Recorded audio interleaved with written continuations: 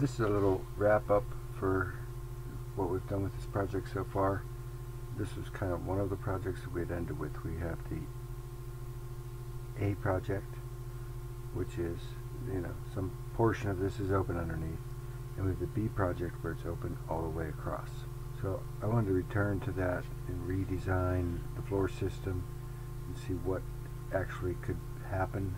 If you recall, this is the plan that required this special beam at this end, and I priced that. It is available locally. I priced that, it's $105 a foot, which would be almost $1,600 for a beam on this side. One of the things I did is return to the beam sizing program I used, and I just never imagined that they had 2x14s as solutions. And when I use 2x14s for these margin beams in replacement of those expensive $105 a foot members, I get it to pass with 4 of these number 2x14s, and those are available apparently at Menards for that cost. So with that in mind, I went back to the open plan B, which is the open one. Plan A is the partial closed, and redesigned that floor system to see if it would be at least competitive with the closed one. But before we get to what that ended up consisting of, there's a few different things. I made some changes here that could apply to the partial closed as well. For one thing, on this whole open, I moved that column back. We're going to go for that same margin, 4 2x14 number 2 Southern Pine on both this side and that side. So we got rid of that column and pushed it back to the corner here. And then I think you could just bring in earth, unless I'm mistaken, unless the program's mistaken. I just brought in some earth to get this to be working out up here and slope down to here. I don't know if you're going to need something at the corner to hold that in, but this can all be developed as you build.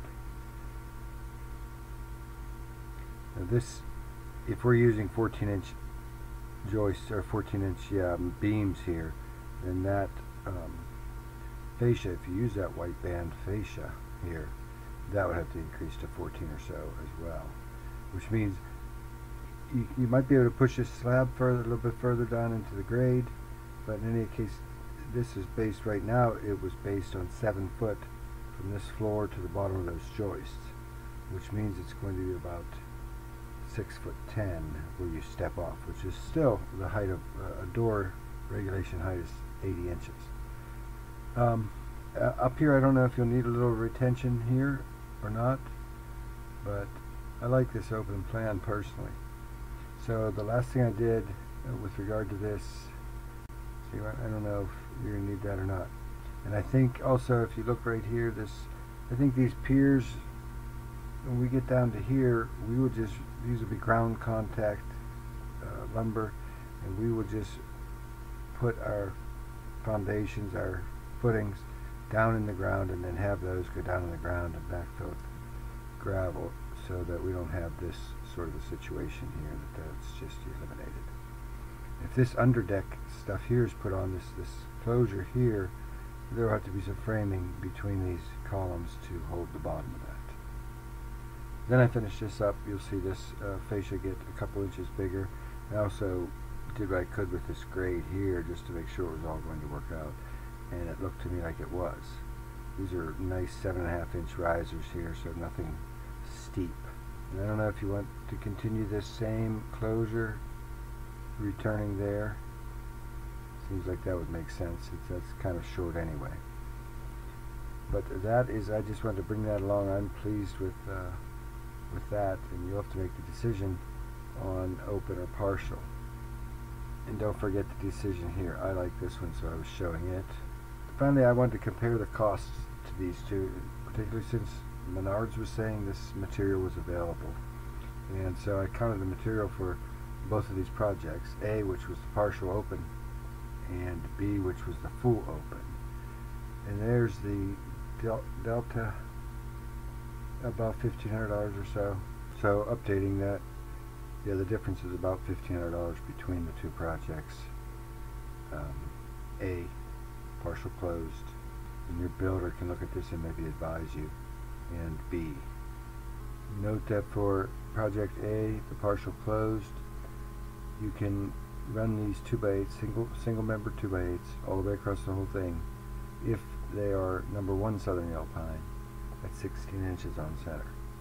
If you can only get number 2 southern yellow pine, then these have to be at 12 inches on center. And in project B, because of the big span, you can see these are doubled 2x12s. These are the 14-inch side members, but these are doubled 2x12s all the way under that whole first part, picking up that hot tub load. And these even are singles, and those are all at 12 inches on center. I will say that 16 inches on center will pass, but the deflection is about another 3/8 of an inch, and you, for whatever reason, that the addition back there was designed with a heavier than normal floor loading. So I just opted to say that we put them at 12 inches on center. So that's A and B, and you saw the comparison, and now you could decide. So thank you very much.